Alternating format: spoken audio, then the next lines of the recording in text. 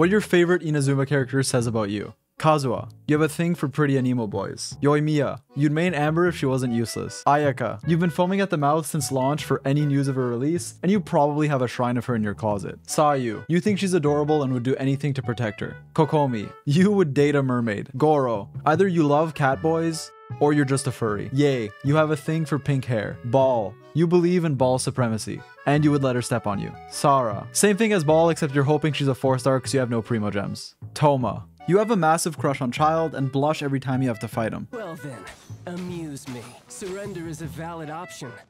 I promise I'll be gentle. Scaramouche, you cried yourself to sleep when he wasn't announced during the official livestream, but you're coping by constantly telling yourself that it'll come soon.